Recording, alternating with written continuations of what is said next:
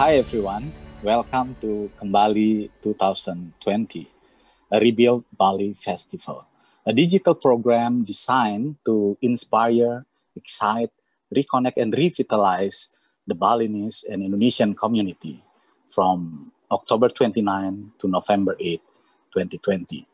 Kembali, the Indonesian word for return or comeback, represent revitalization in the face of global challenges. The festival will unite people in Bali and Indonesia together with an international audience at a time when travel is largely impossible and creating connection is more important than ever before. My name is Iwayan Juniarta. I will be the moderators, and our speakers for these sessions is the charming award-winning Australian writers, Kate Forsyth. Hi, Kate. Hello. Thank you so much for having me. Yeah, well, it's a pleasure. It's a pleasure. Thank you for sending this gorgeous book. I enjoyed it immensely. I'm so glad. I'm so glad you enjoyed it. Thank you. Now I'm looking forward for a free copy of your new book. I learned that you have a new book out this week. Can you show us? Yes, isn't it pretty? Yeah, the cover is gorgeous. It's called Searching for Charlotte, the fascinating story of Australia's first children's author. Her name is Charlotte Waring Atkinson, and she's my great-great-great-great-grandmother. So I come from a long line of writers and poets, and Charlotte Waring Atkinson was probably the most important of them. The cover features her art. She was an artist as well as an author. That's her drawing. Yeah, and see, look, if you look inside, you see the beautiful artwork in there. So I've been very busy out and about talking about my great-great-great-great-grandmother. I wrote the book with my sister, so it's been a really wonderful experience for us. And people just find it fascinating that there are so many writers in our family where, you know, there's just generations of us. But could you give us a brief sneak peek of the books? Absolutely. So Searching for Charlotte is a combined memoir written by my sister and I about what it was like to grow up in such a literary family. And that is interwoven with an intimate biography of our great-great-great-great-grandmother. She was English born. She came out to Australia in 1826 to be a governess for the MacArthur family, which was a very important kind of colonial family. And on board the ship, she met the love of her life. It was love at first sight, and they were engaged within 3 weeks, and they were married when she was in Sydney, and they settled in the Southern Highlands of New South Wales. But when her youngest child, she had 4 children, when her youngest daughter was only a newborn, her husband died tragically of typhoid, and she was left a widow. And she suffered all sorts of travails and struggles, you know, violence, prejudice, poverty, grief.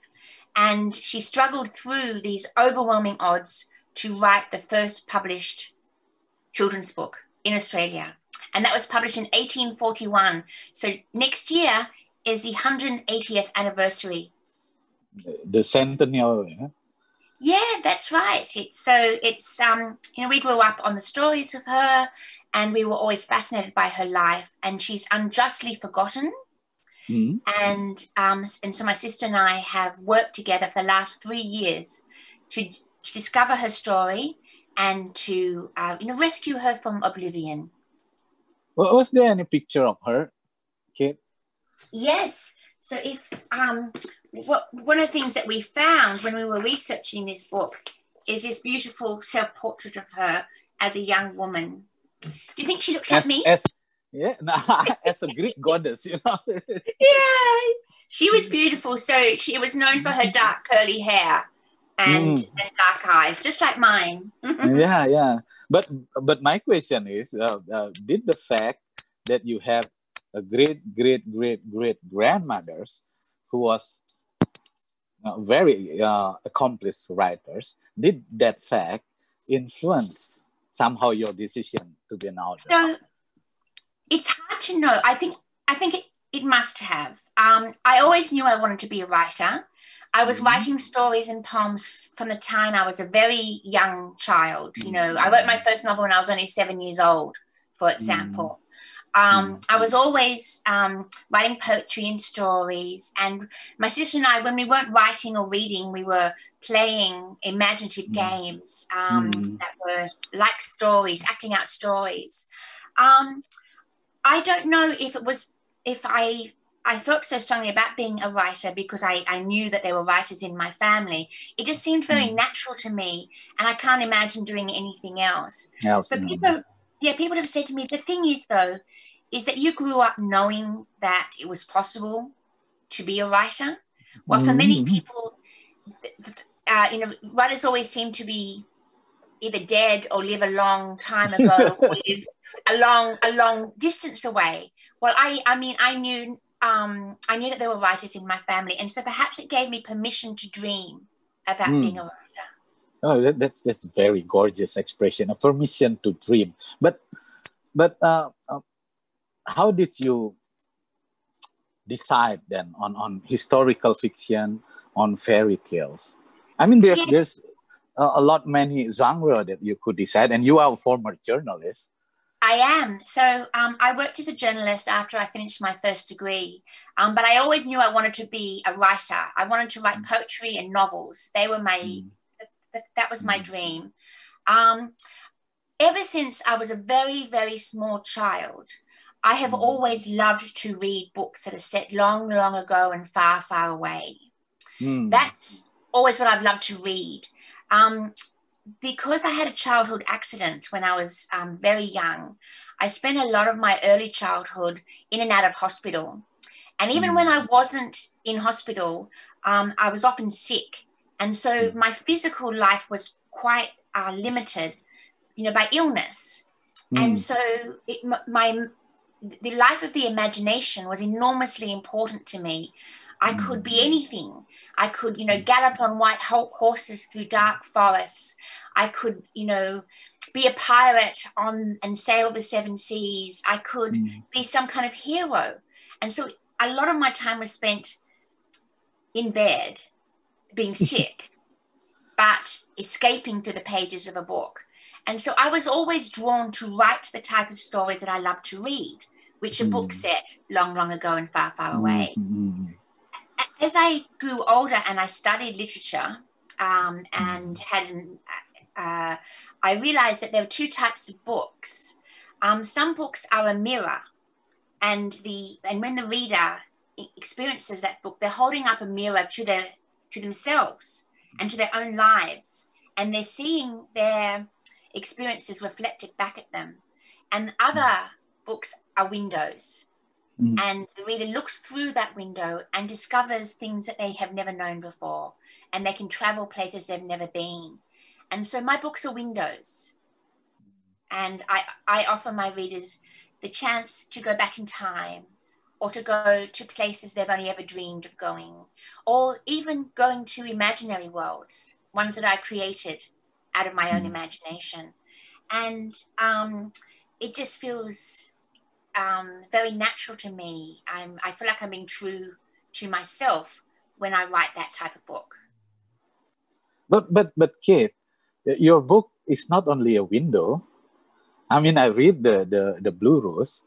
It's also mirrors. I mean, you detail the reign of terrors, and if we replace the name, if we replace the years, we are basically in the contemporary world right now, where people believe that by beheading peoples, by killing peoples, you can either impose your idea upon other people, or you destroy the idea of those people you are beheading.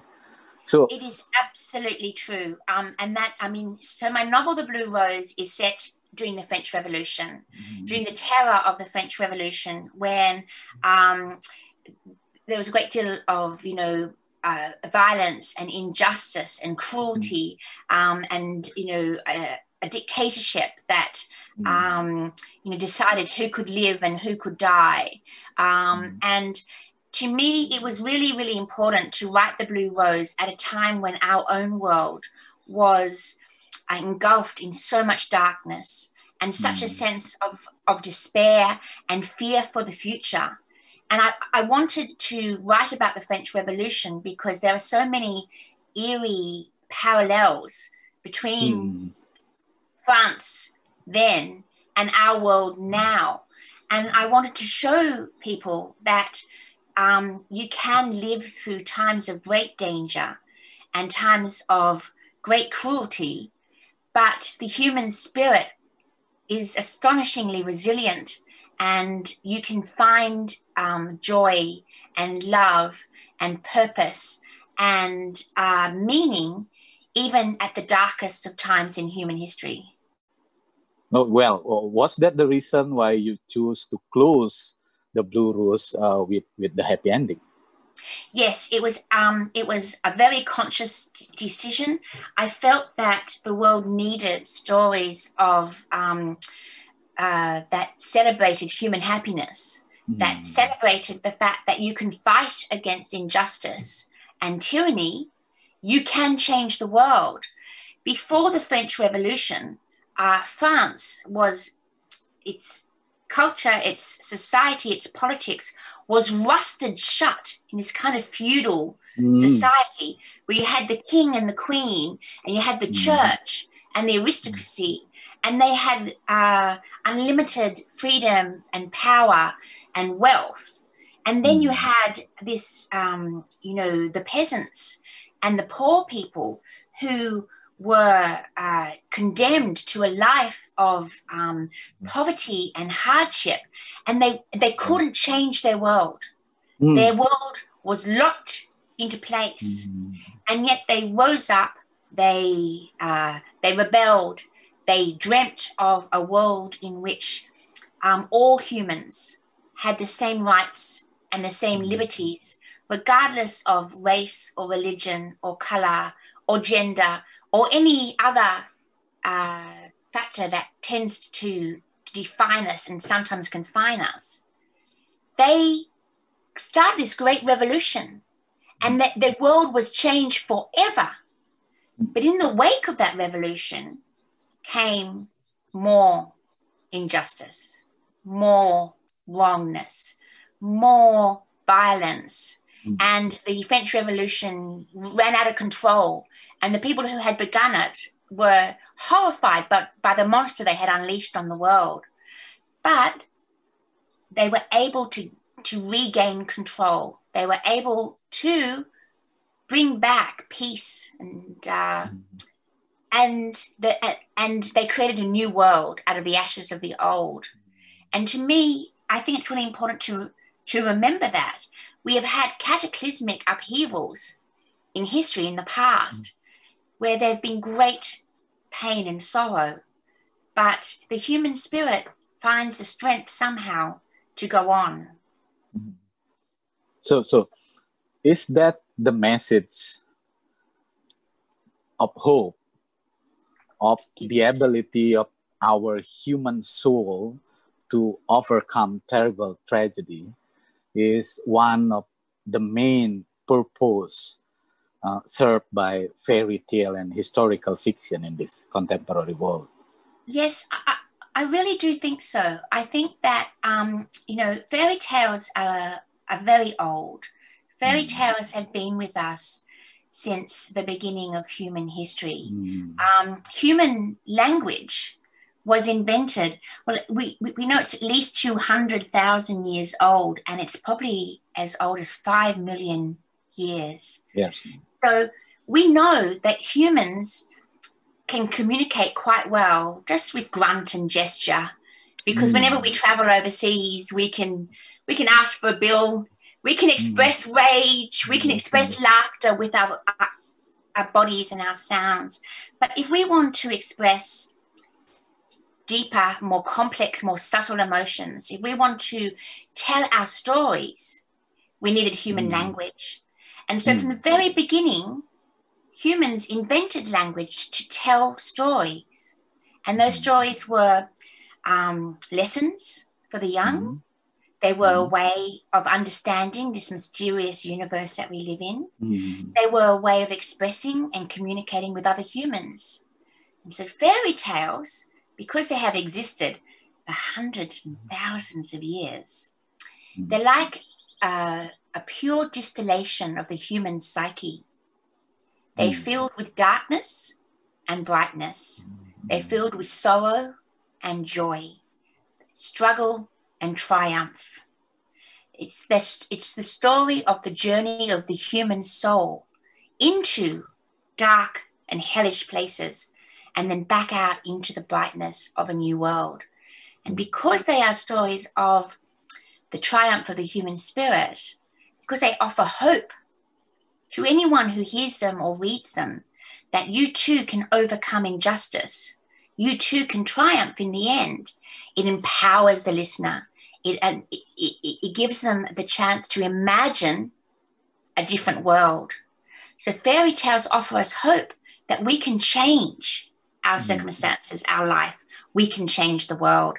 And I don't think there's any more important message. Truly poetic, Kate. If we are not in a Zoom meeting, in a hall with audience, I will just clap. It's truly poetic. But the problems, at least here in Indonesia, we consider, a lot of people still consider fairy tale as the stuff for children, and history is the stuff for old people. So what do you think? How we should approach it to make it more interesting for the young audience? All right.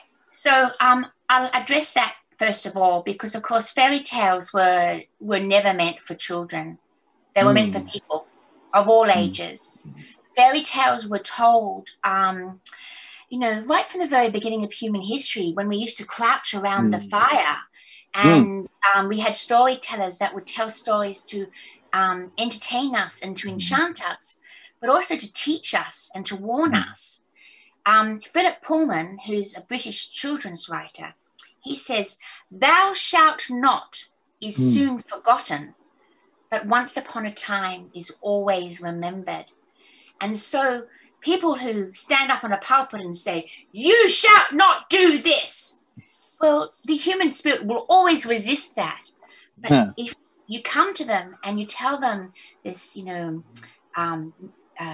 magical, enchanting, transformative story, well, it pierces the heart. And that is what affects change. Being ordered to do something, very few people are going to want to obey. But being seduced to do something, that's how you change people's minds. That's a different story. Exactly. And so that's what fairy tales do. And because we are, storytelling is encoded in our DNA. It's such a natural part of who we are as humans. Humans have been called the storytelling animal. It's the one thing that distinguishes us from other living creatures. We long to tell our own stories, and we long to connect to other humans by hearing their stories. It's the thing that creates understanding and empathy, regardless of geographical boundaries or, generational boundaries. Storytelling transcends all boundaries. And so fairy tales were never meant for children. They were just meant for people, regardless of your age. And to tell you the truth, for most people, when an audience understands that I have a doctorate in fairy tale studies and that I have studied fairy tales, people are very eager to share with me, "Oh, yes, I remember this story that I heard when I was a child, and it spoke to me so powerfully, and I have remembered it all of my life, and it has given me wisdom." I hear that again and again and again. So you're not alone in Indonesia thinking that fairy tales are pretty stories for very little children and have no other purpose. But I'm here to enlighten you all to the importance of fairy tales and also for their purpose now. They're not old, not just old stories. They're still relevant today because fairy tales teach us how to live. And history? Well, I've always loved history, and I agree. I think that history is the same. I think that it's dangerous to forget history. It's dangerous to forget what has been fought for in the past and to take our freedoms and our rights and our liberties for granted. I think that by looking to the patterns of human behavior in the past, we can learn really important lessons, and we can try not to keep repeating the mistakes of the past. A lot of people feel that the world has always been this way, but it hasn't. For example, women's rights. The French Revolution was one of the first time in human history that women joined together and marched and demanded rights for themselves. That was in 1789, and it took them 140 years after that to actually gain the basic right of being able to vote or the basic right to education. But human history, people think we've had these rights forever, and that's why it's so important that we keep teaching our young that they have the power to remake our world and help us evolve to a better place. Great, Kate.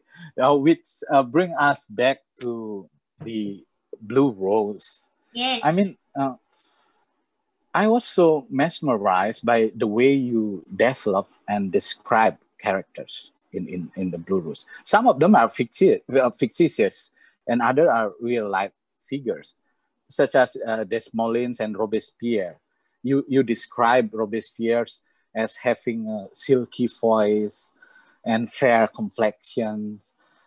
What approach that you use in creating these truly believable characters? Well, thank you so much, and I'm so glad that that you felt as if they were real people on the page, because that's always my aim. And I read the chapter about those two doctors in the ship that travel to China. I know they are historical figures, but I searched for them. The information didn't reveal anything about their speech patterns or whether they are humorous or not. But reading it in the Blue Rose, they are two separate, distinctive characters and very believable. Oh, thank you so much. I think it's probably the greatest challenge of being a creative writer is how to bring people to life on the page. So for me, it's a matter of coming to understand them myself, of looking for anything that I can find about them or people like them in the historical record. I read a lot of primary sources and newspaper accounts, diaries and letters. The French Revolution happened at a time when a great many people were literate. And so people were writing letters, for example, about Robespierre. He was described as having this silky, malevolent voice and these strange green eyes that people found quite hypnotic. He was described as being so pale it was as if the sun had never touched his skin. So I drew on these accounts of people of the time who knew him, who had seen him or heard him speak, and then I wove that into my creation of them. Obviously Marie Antoinette and Louis XVI are important characters in the book, and so I studied. I read everything I could find about them, but the whole time I was thinking of them as being people. Mm. What did they fear? What did they want? What misconceptions did they have about the world? How were they misunderstood? What did they really love? And that is how you understand character. You make them human, and then you allow them to be human on the page. And what decision involved that you decide Luna will have 3 legs instead of 4? You know? Yeah, so you're talking about Luna, who is my heroine's name is Viviane, and she's the daughter of a marquis, so she's a noblewoman. It was very important to me that Viviane was seen, was able to show that she was a compassionate person, caring, and that she feared, that she detested cruelty. And so I wanted her to be, when I was a little girl, I was always rescuing hurt animals and bringing them home. My father was a vet, and so if I found a bird that had a broken wing, I would wrap it up and I'd bring it home, and then my dad would make it better. And so I gave that quality to Viviane. I imagined her loving this dog who had a paw caught in a mole catcher's trap, and that other people thought that the dog should have been killed, and she was determined to save its life. That to me was a way of showing that she had a compassionate nature, and that was an important part of me building her character. So, and then of course, once I decided to have a 3-legged dog, I kept seeing 3-legged dogs everywhere that I went. And so I'd be in the park and I'd be going, oh, it can run just as fast as any other dog. Yeah. And I would actually film them or write descriptions of them so that I could bring Viviane's dog Luna to life as well. And it really caught my attention. I mean, the 3-legged dog. That's right. Kate, there are 2 scenes in the book that moved me greatly. The first one is when the prisoners who are waiting for their execution day, practicing their death in an effort to be able to meet their end as elegantly as possible. This is a very haunting but also familiar scene for me. Being a Balinese, we are always being told that you have to prepare for your death. But this scene is so, breathtaking, because I know how they value their life, how they want to live. They know their execution is come, but they didn't know exactly at which day they will be executed, and they practice their death. How did you come to that? Well, this is historically accurate. This is what actually happened in the prisons in Paris at the time of the terror of the French Revolution. There are a number of first-hand accounts, and there were a number of people who survived the terror, who were released from prison after Robespierre was assassinated, and they wrote about their experiences.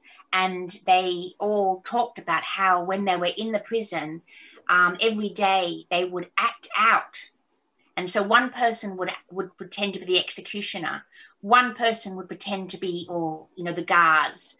And then the person who thought they were most likely to die next would act out, having to step up onto the scaffold, having to kneel and lay their head and wait for the guillotine to chop off their heads.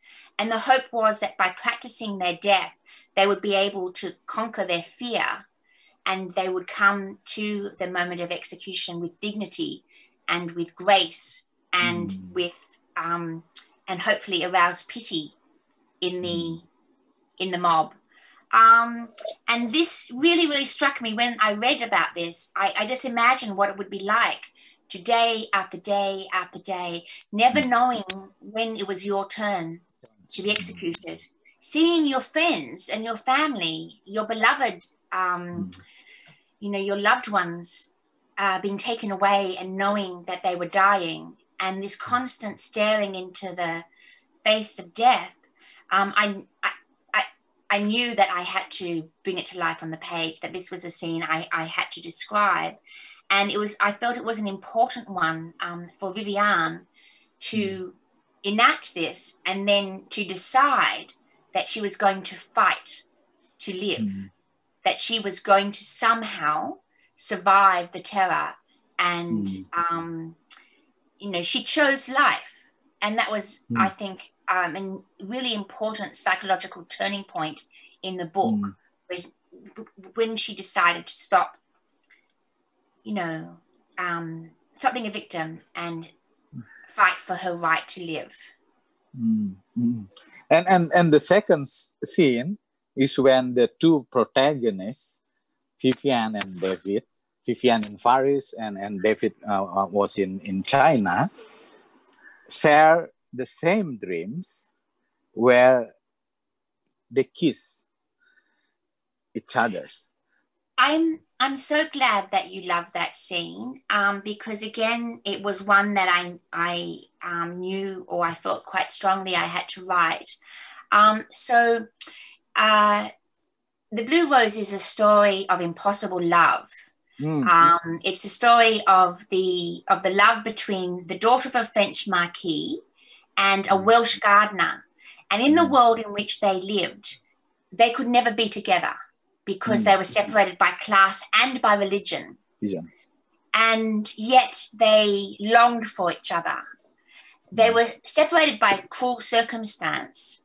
And then the rest of the book, they're separate. They're even on different continents. I needed to show that they were still, that their love was surviving the separation, that they still longed for each other. And I had to find a way to show that. And the other thing is that they both thought the other one was dead. Viviane thought that David had been killed by her father. And David thought that Viviane had chosen to marry someone else, but then feared that she had died in the French Revolution. The revolution, yeah. And so I needed to find a way to connect them across the distance, the emotional and geographical distance. Now, dreams are very important to me. I dream, I have very vivid dreams. And I've always believed that a dream is a kind of a message from your subconscious. And so I remember my dreams, I write them down, and I try and listen to them. Nearly always they're telling me to be more gentle on myself, that I'm doing too much, that I've taken on too much. They're anxiety dreams. But I share dreams with people I'm really close to. So sometimes my sister and I will have had the same dream on the same night. And that's so strange and eerie and beautiful. So I thought, well, perhaps Viviane and David could share a dream. And perhaps that dream helps them realize that they are meant to be together, and they begin to struggle to get back together again, because they have to come together over vast distances. And so how I was going to weave that dream into the book, it was one of my earliest ideas. And I wanted to do so in a very delicate and subtle way, so that when it actually happened, my hope would be that you'd actually have a bit of a lump in your throat. It would feel magical, is what was my hope.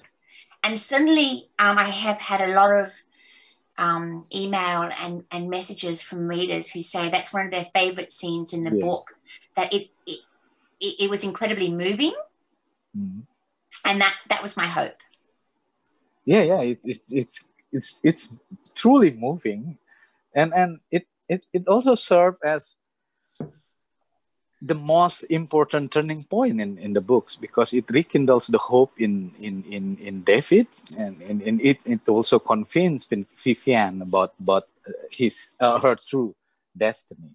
So this wonderful book, the Blue Rose, definitely require an extensive research. I learned that you traveled to France and you traveled to China with your son.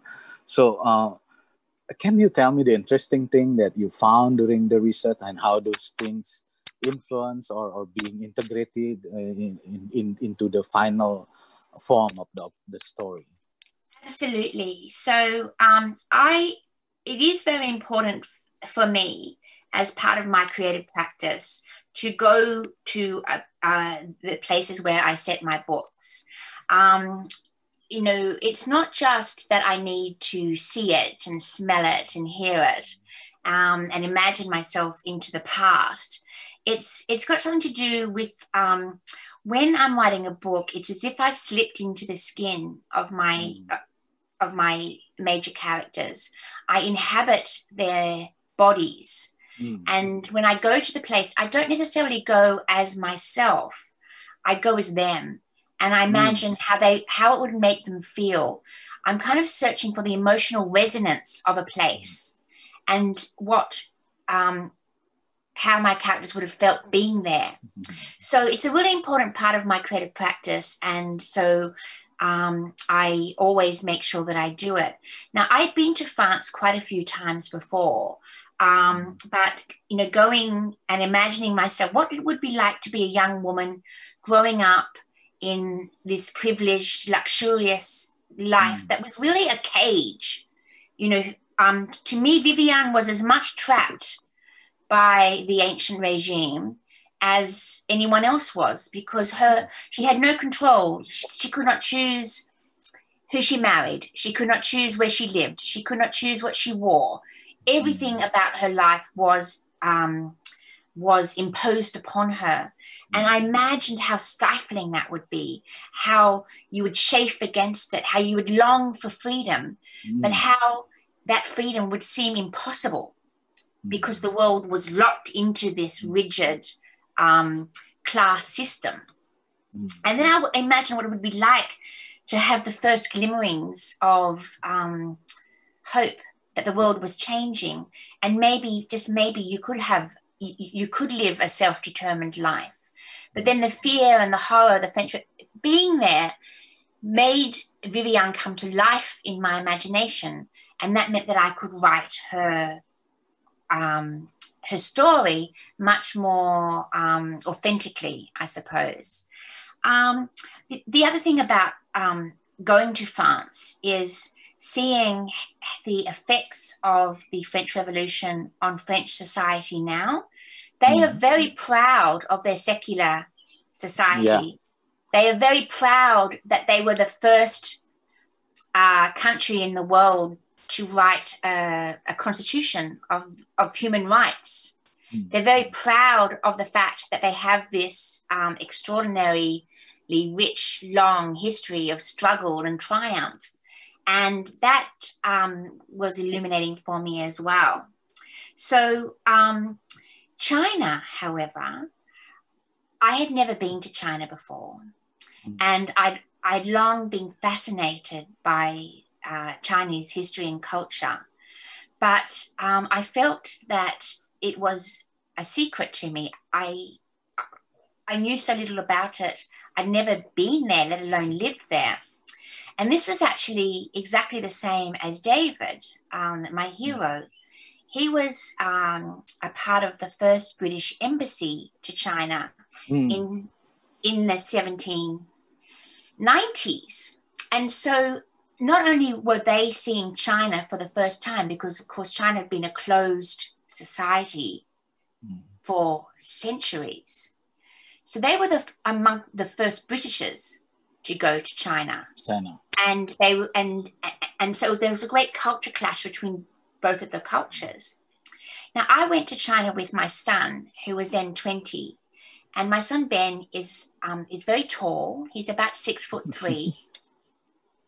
He's very pale, like me, and he's got very pale blue eyes, almost like a grey blue coloured eyes. And David also has blue eyes and very tall. I gave David the look of my son. Ah, okay. Because when I was there in China with Ben, everywhere he went, he caused a sensation. He was so tall and so pale, and his eyes are such an unearthly color blue. He's everywhere we went, people would turn, point, stare at him, and lots, particularly when we went up into what was once in Mongolia, you know, Beijing is an extremely cultured, sophisticated international city. And so having Westerners there was not such a surprise.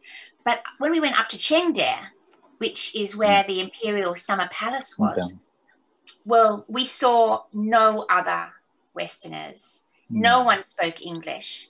None of the, you know, there was no, all the shops were only in Chinese. And everywhere we went, Ben in particular, both of us were cause of sensation. And everyone wanted to have photographs with Ben. And he's so tall and they were so small that he was having to bend down to, you know, get into the photograph. Anyway, it was extremely, it really showed me what the culture clash must have been like when these Britishers, you've got to imagine there was, it was the 17th century. So they all wore wigs, powdered wigs. And they painted their faces, and they had, you know, the men wore high heels, and they were wearing, you know, skin tight silk breeches and frock coats and cravats, and everything about them was completely alien to the Chinese way of life. Then their fashion, their language, in Chinese culture, red-haired. You know, red hair indicates that they're demons. In Chinese theatre, the devil always has red hair. And so to have red-haired, blue-eyed British ambassadors. So I learned so much. And apart from that, it was the most wonderful trip. You know, the food, the architecture, the temples, the landscape. China is such a beautiful country, and of course most of the most beautiful plants in the world come from China. So roses, peonies, chrysanthemums, jasmine, these are all Chinese flowers, and it was called the Flowery Kingdom. And I of course am a very keen gardener. So it appears. I mean, a plant lover will have a great time reading this book. But I kept wondering, David traveling to China, I kept wondering whether the story of the old man Hong, was it a true story, or it's one of the local myths that you pick up and then weave into the novel? So the fairy tale, The Blue Rose, which is, you know, gave me my title for my book. It's a story of impossible love set in a kind of medieval China. And when I first read it, I thought it was a Chinese fairy tale. And I was so excited because I wanted to use a Chinese fairy tale as a form of intertextuality, you know, within my narrative. But, you know, I'm a fairy tale scholar as well as an author, and I investigated the history of the fairy tale. And I found that the version that I knew had been written by a British man, you know, in around 1911, and that he had traveled to China and Japan, and as a journalist, as a young man. And when he came back, he wrote this story, The Blue Rose. Now, the idea of the blue rose is ancient. It appears in many, many cultures because it's impossible. There are many, many different colored roses, but they don't contain the gene for the color blue. And so there are no blue roses. It's a long-held symbol of yearning for the impossible. So he was certainly not the first person to write this fairy tale, and it is possible he heard a story like it when he was in China and wrote it when he got back. I've been unable to ascertain the truth of that. But by that time, I'd imagined the scene where David is told the Blue Rose fairy tale, and it was so vivid in my imagination, and it works so well in my narrative that I drew upon it and invented the actual merchant. Is actually based on a true merchant, and so his personal story. He came from a poor family. He fell in love with the daughter of a rich man. He worked all of his life to make his fortune so he could marry the love of his life. But then he left her because he was engaged upon expanding his fortune, and she died tragically. And then he lost his entire fortune in a fire. That's all true. That actually happened. It's in the historical record. And so I drew upon the true life of a true merchant in Canton at the time. But the scene where he tells the story of the Blue Rose to David is, of course, entirely imaginary. I see that. But it's truly captivating story. Thank you. So one last question. I mean, you have written books on historical fiction, fairy tales of Europeans and Chinese origins. Have you had a chance to look into, I mean, Aboriginals, Australians communities, and see whether they have their own fairy tales? Well, I'm completely fascinated by the myths and fairy tales of all cultures, and particularly I'm interested in the eerie echoes between fairy tales and myths across cultures. I love the myths of the Australian Aboriginal, and their sacred cycles of stories are enormously powerful and filled with meaning. And I am always eager to listen to Indigenous storytellers, and I do so whenever I get the chance. I love this idea in Australia that we have of song lines, which cross the whole vast landscape of Australia, and are connected. Indigenous people of different language groups and different countries are connected by these shared stories, and these stories act as memory palaces and as lines of law and lines of meaning. I just find it so fascinating, and I think there's so much wisdom contained in these stories. But what I find really interesting as well is how many parallels there are to other mythic cycles. And so, for example, in Australia we have a very common myth called the story of the Seven Sisters, which is an explanation for the Pleiades, a cluster of 7 stars in the night sky. And this is one of the most common Indigenous myths in Australia. You see it again and again, and it's captured in ancient art and dance and theatre and storytelling. But of course, the story of the Seven Sisters appears all over the world. Yeah. And the name of the star cluster, the Pleiades, actually comes from ancient Greek myth. And in Japan, it's called the Suzuki, but you can actually only see 6 stars with the naked eye, and so it's only if cultures that were able to invent telescopes that know that there are 7 stars in the cluster. So that's why Suzuki has only 6 stars in the car's logo, because you can only see 6 stars with a human eye. But in Australia, they know that it's 7 stars. Isn't that amazing? It is amazing.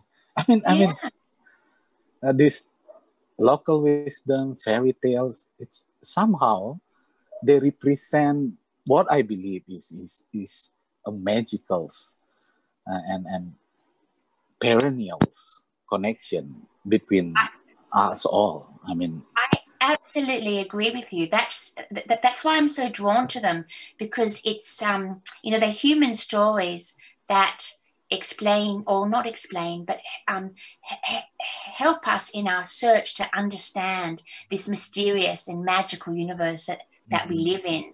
And these connections, the fact that all human cultures tell stories. Not all human cultures invented the wheel, because they didn't need it. But all human cultures have created stories. That's because we need them. And we I think we need them more right now at this present moment with what's happened in the US, what's currently happening in France, with the topic of your book, but now the country itself. Now, do you think fairy tales, this magical connection we have, will somehow play an important role in shape our futures? I absolutely do. And we know from history that whenever a country is invaded and overcome and colonized, the first thing that the invaders do is set out to destroy that country's culture. Yes. They destroy its art and they destroy its stories. And so preserving the stories of our ancestors is an act of defiance and rebellion and resistance. And we must, all of us, every single living human, we must fight to keep alive the stories of our ancestors, to learn from them wisdom, and then to make sure we pass that wisdom on to our children as well. Thank you, Kate. Thank you. That's truly inspiring and truly refreshing.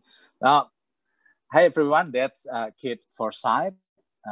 Thank you, Kate, for being with us. We have reached the end of the sessions. So I truly appreciate you have agreed to join us in the conversation, Kate. Thank you very much. Thank you so much for having me. I've loved chatting to you. The feeling is mutual, Kate. So thank you. Bye-bye. Bye. Kembali 2020 was made possible with the support of the Yayasan Mudraswari Saraswati, patron programs and their donors. The patron program was created to seek assistance for the survival of both festival and the foundation. By making a valuable contribution to the Yayasan patron program, you will be directly involved in delivering both festival in due time. Follow Ubud Writers Festival on Instagram, Twitter, and Facebook, or visit ubudwriterfestival.com for more information. Thank you, everyone. Let's conclude our session.